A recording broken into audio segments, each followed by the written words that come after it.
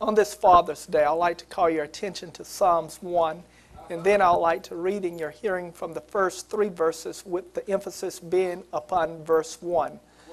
The psalmist says, "Blessed is the man that walketh not in the counsel of the ungodly, nor standeth in the way of sinners, nor sitteth in the seat of the scornful. But his delight is in the law of the Lord. And in his law doth he meditate day and night. And he shall be like a tree planted by the rivers of water, that bringeth forth his fruit in his season. His leaf also shall not wither. And whatsoever he doeth shall prosper." Amen. Notice the first 4 words of verse 1. Blessed is the man. Blessed is the man.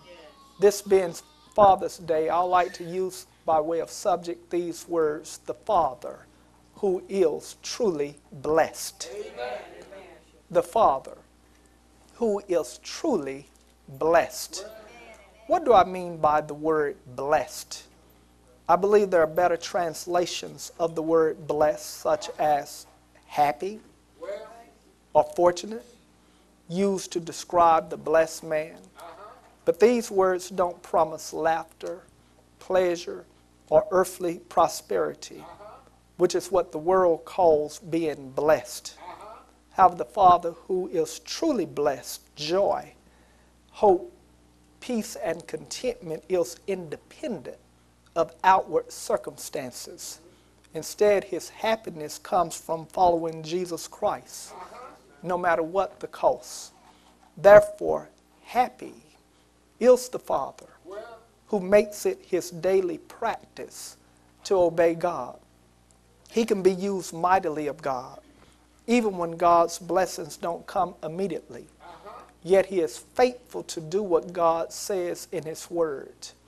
Happy is the Father who has totally surrendered his life to Jesus Christ, because he knows obedience to God is the key to abundant blessings. When you first of all give your life to Jesus Christ, he gives you blessings untold. Not just blessings as gifts to be enjoyed, but blessings that overflow to others as well. In other words, his children, his grandchildren, and his great-grandchildren too. That is, blessings of God's favor and protection, and that God would be pleased with their life, and that God would be merciful and compassionate toward them, and that God would give his approval, and most of all, his peace. Because the Father who is truly blessed know when he asks God to bless himself and others too, it demonstrates love, and it encourages others. And it also provides a model of caring for others, because the blessings we receive remind us of God's goodness and provisions. They also encourage us to continue to serve God faithfully, because God is faithful.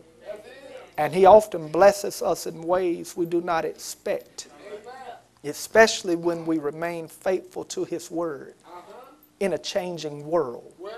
In other words, happy, blessed, fortunate is the Father who is in the world, but quite unaffected by the world because of his devotion to Jesus Christ. Therefore, he knows the blessings of God shall rest upon the Father who trusts in God and does not throw his lot with the wicked, but wisely avoid the company and companionship of the wicked, that is, evildoers. In other words, the low and vulgar. The Father who is truly blessed understands what it means to be blessed. The Father who is truly blessed knows what it means to be happy, what it means to be fortunate. So he is careful in the steps he takes and moves he makes, and he stays away from any ungodly relationship that will cause his faith in God to waver, since he knows someone is watching him. they're also imitating and emulating every act, every move, and every word he does and says. That's why the Father who is truly blessed is watchful how he lives, lest he blots the way of a lost sinner, or take up with those who show a negative opinion in a disrespectful way at what God considers important. In other words, he walketh not in the counsel of the ungodly, nor standeth in the way of sinners, nor sitteth in the seat of the scornful. Instead, he put his trust in the Lord and concentrates on God's words and ways. In fact, he is compared to a fruitful tree. One reason is because he is not guided by the world's standards. Because the world will tell you to be happy, you have to have riches, power, positions, and prestige. But the Father who is truly blessed will tell you that's not true. Because riches do not guarantee happiness. And without God, all is vain. Only Jesus Christ can give you true happiness. That is, only Jesus Christ can give you the knowledge that your soul is saved, safe and secure, and anchored in him, the Savior of the world, the source of all true blessings. Henceforth, there is something particular about the character and righteous behavior and the fruitful life of the Father who is truly blessed, which makes him stand out in a positive manner amongst other men. I say that because in verses 1 through 3 of Psalms 1, notice he travels on the road of the faithful. Did y'all get that? He travels on the road of the faithful. In other words, God's way of obedience, instead of traveling down the road of the faithless, or the road of the rebellious, and the road of the destructive. His life becoming Christ. Because in contrast to the ungodly, described in verse 4 and following, who continue to act against God's word through self-willed ways and leaving God out of their plans, and then coming up with their own cunning and wicked devices, which are the wrong paths to take, the Father who is truly blessed, his delight is in the law of the Lord. And in his law doth he meditate day and night, because of his reverence of God's truth and his obedience to follow God's command. Mainly because he knows the voice of God from the voices of the world. I believe that's worth saying to you again. The Father who is truly blessed knows the voice of God from the voices of the world. That's the reason why you need to watch those folks who always talk about the Spirit has spoken to me. There's only one Holy Spirit, but there are many false spirits in the world called the Antichrist. There are many who oppose, they're against, and try to counterfeit the voice of God. But the Father who is truly blessed knows the voice of God from the voices of the world. So he's careful about who he listens to, where he hangs out, and whom he associates with. Can I say that again? He's careful about who he listens to and where he hangs out. He even goes as far as to disassociate himself from people, places, and things which oppose God, especially since our family and friends can have a profound influence on us in ways that we may never or may not think. Sometimes you don't realize how people are affecting you, because there are three things that affect a person: their environment, their heredity, and their will. And the strongest of these three is the will. Because you can live in the slums and not become slummy.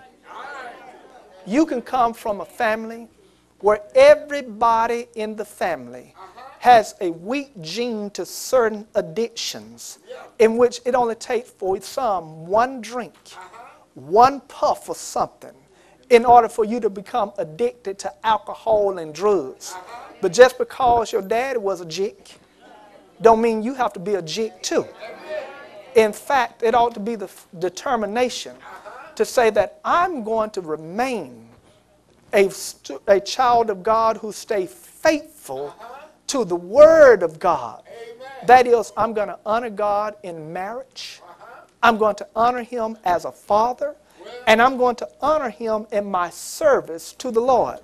Because somebody have to break this evil cycle. That people in my family, I can't remember the last person who got married and stayed married. Come on, talk to me. Better than y'all saying amen right now. Next of all, that's why you ought to observe the father who is truly blessed deliberate actions.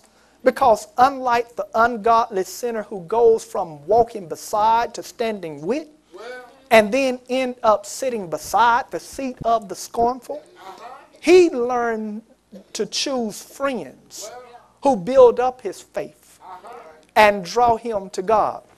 Not friends who say, man, what's going on with you today? You know, we're going to stay at home and watch the game. I got some meat cooking on the grill. He tell his friends, wait till church is over. And then I'll get with you later.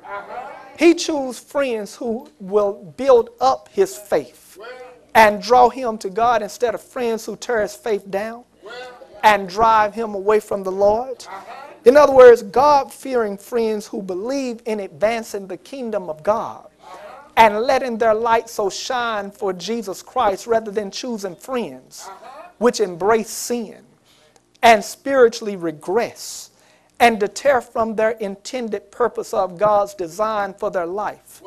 In other words, he stays away from so-called friends who mock God instead of seeking to understand Him through the truth of His Word.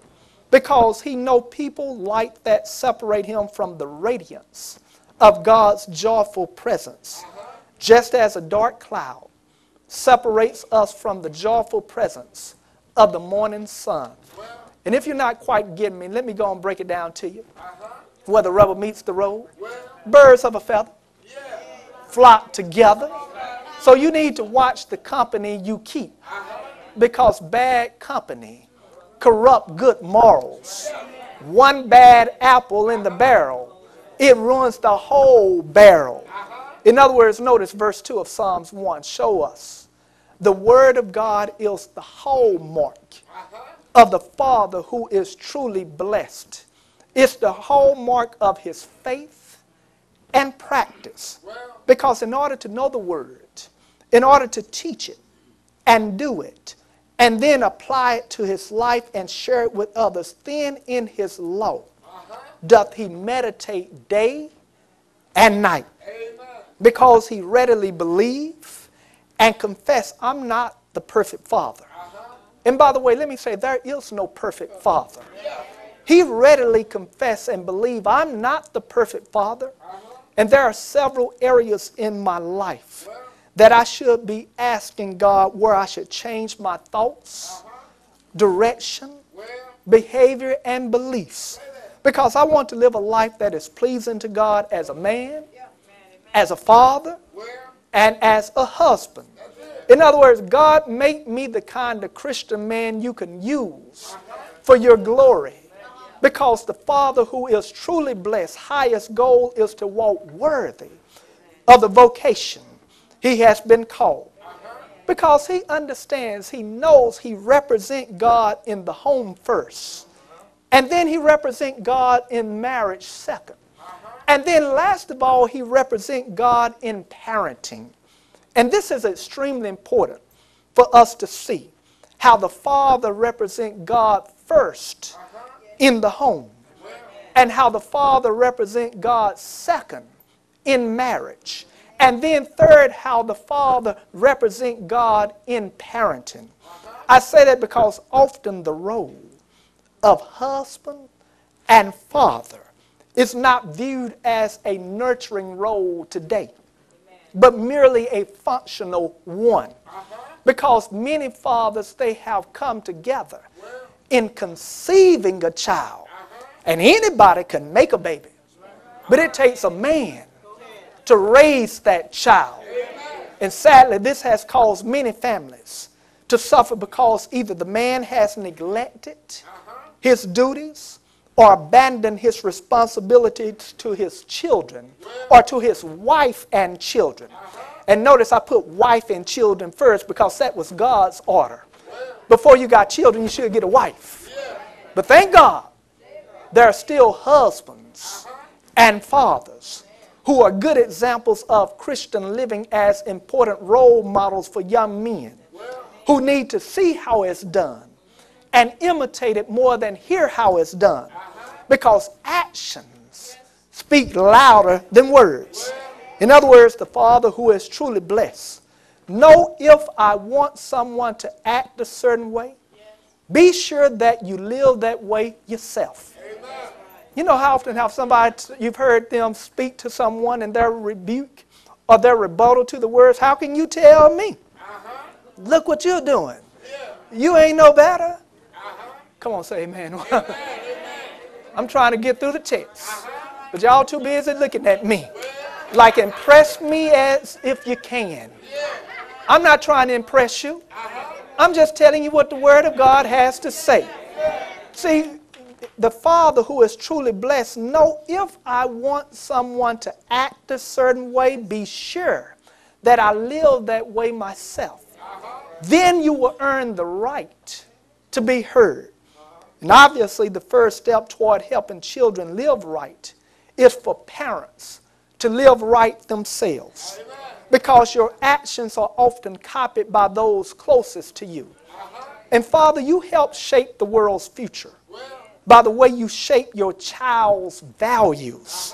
So ask yourself, what kind of example am I setting before my children? Am I passing on family blessings or generation curses? In other words, what are you handing over? Your bad habits or the proper godly practice of meditating upon God's word daily? In fact, let me speak from this verse from personal experience. Because the Bible says his delight is in the law of the Lord. I can speak from personal experience from this verse because, first of all, from my grandfather, who's been called home to glory by the name of J.D. Harrison. See, when I was a child, he kept me and read daily from small gospel tracts given to him from my mother and father. And many of those scriptures I still remember. See, Pawpaw, which is what I called him, Pawpaw had a sickness. And his sickness was he had a brain tumor that had to be removed, thereby leaving him partially blind and taking sight out of one eye and causing him to be deaf in one ear.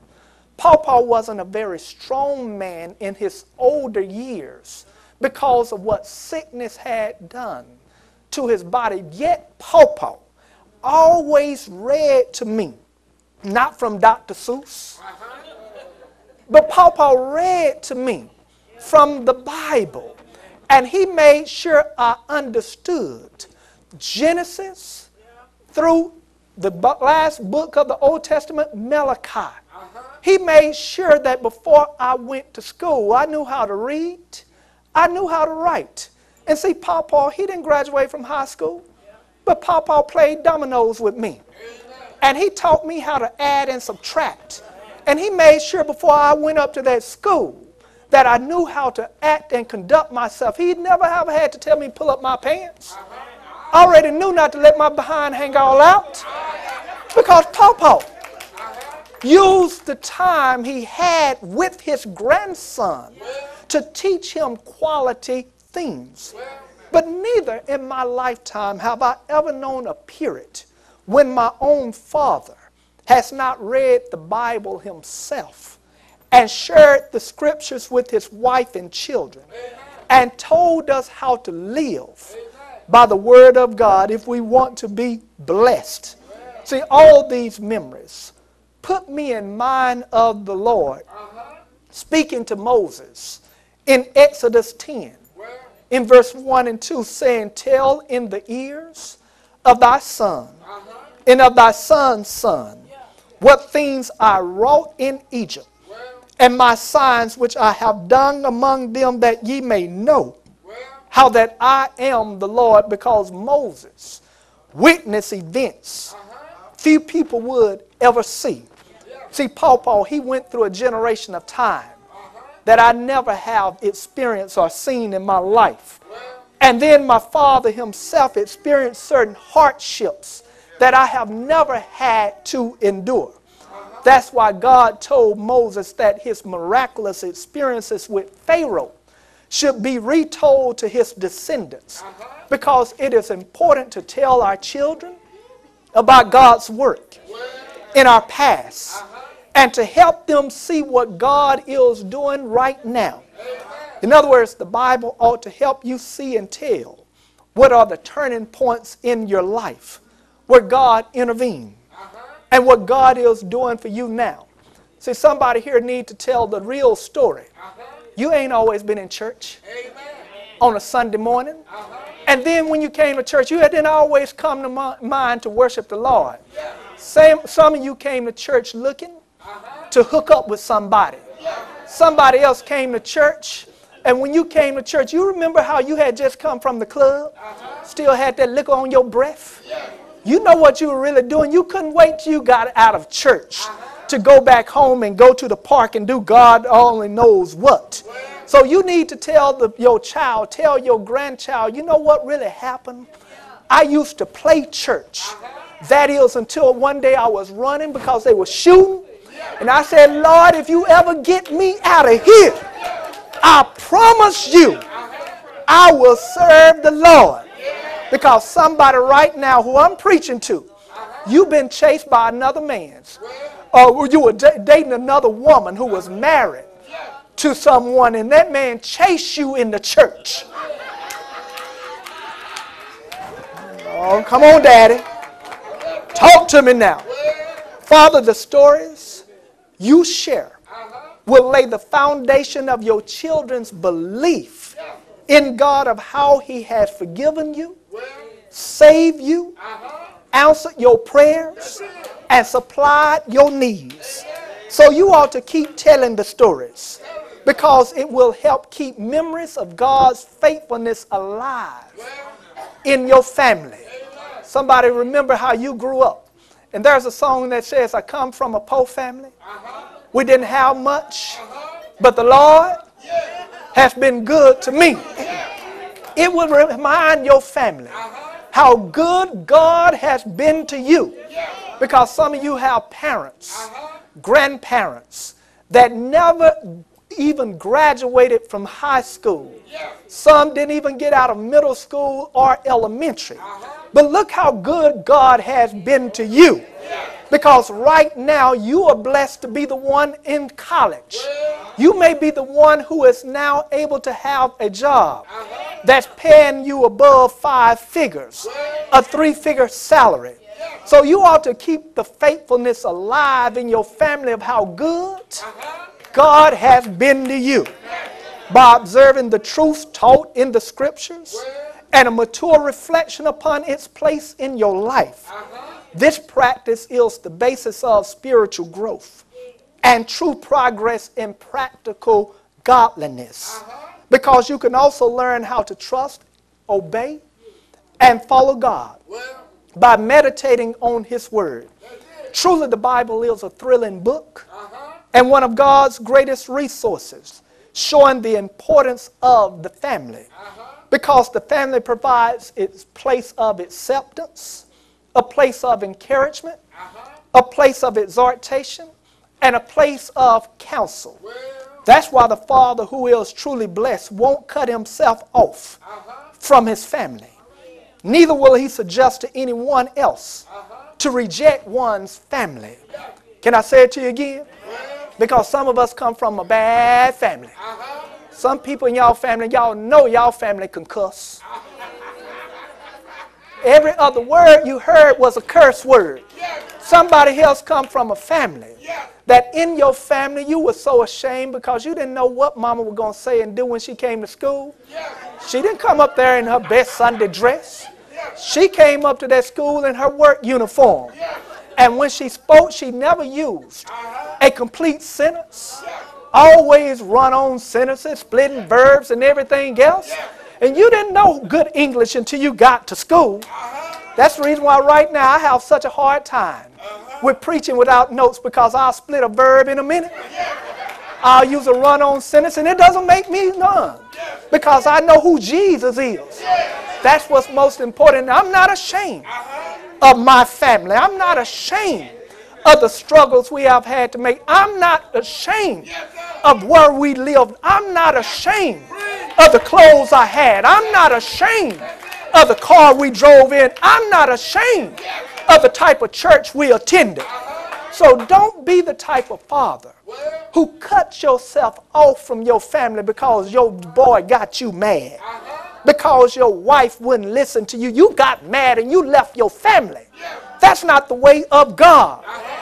Don't even encourage anyone else to do the same. See, somebody ought to be old enough and wise enough to say, you know what? As well as I hate, as much as rather I hate to admit it, when I look back over, I would have been much further along in life had I only understood what I understand now about marriage, about being a father, about being a husband. And I would not have been so hot-headed. I would not have been so temperamental. I would have been more forgiving and more faithful and dutiful had I only knew what I know now.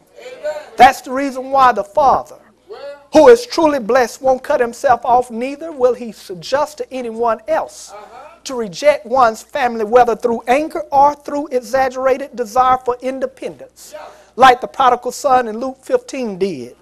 Because rejecting one's family is foolish, because you cut yourself off from all they provide. Father, next of all, if your family is divided, if your marriage ended in divorce, if you are right now separated from your wife, if your family is divided, if y'all are still together, but yet you can't speak to one another, you have not been around one another in weeks, and you barely pick up the phone and call one another, and I'm not just talking about your wife and children.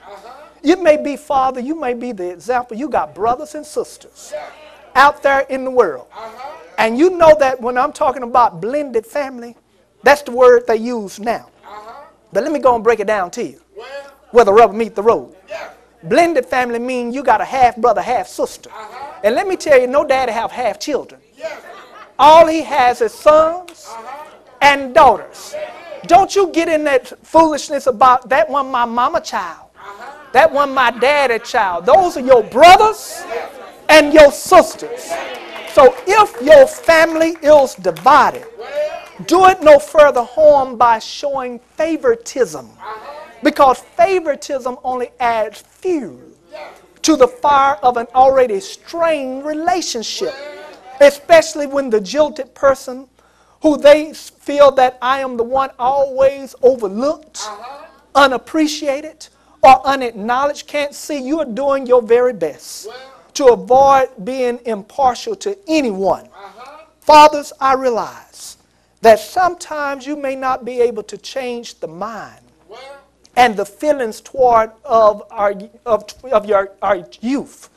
You may not be able to change the mind and the feelings of that child, because most of the time they only hear one side of the story. Most of the time they don't realize that you've been paying your child support. You've been trying to do all your visitations. But the fact of the matter is that man and that woman couldn't get together. They couldn't get along, so now they allowed money. They allowed personality. They allowed their own pride to come between them. And then they let a court who don't know either one of y'all try to work it out instead of trusting God and believing you. And now the only person hurt is the child. So if your child has been hurt, don't do it any further harm by not taking the time to show I'm not trying to be impartial, because sometimes that child just don't know. Amen. And you have to be wise enough, mature enough. You have to be spiritual enough to be patient and be prayerful and say, I'm not going to talk about your parents. I'm not going to talk about your other brothers and sisters. I'm just going to pray, and I'm going to do what's right. Amen. I'm going to be the best example of being a parent to you that I can. Because if you continue to strive for healing, if you continue to strive for better and open communication and deeper understanding, God will reward your faith in Him.